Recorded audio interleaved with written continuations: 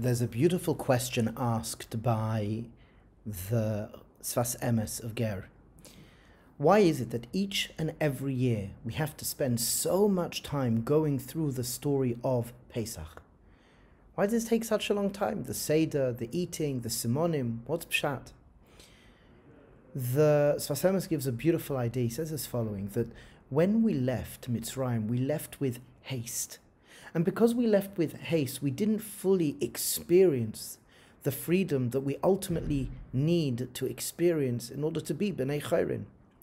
So each and every year, slowly, methodically, honestly, and earnestly, we read through the Haggada, describing, discussing, experiencing what it is and what it means and how it's experienced to be free. I think this is a beautiful answer, a beautiful suggestion to recognize that when we left with haste. And to really experience freedom, it takes conversation.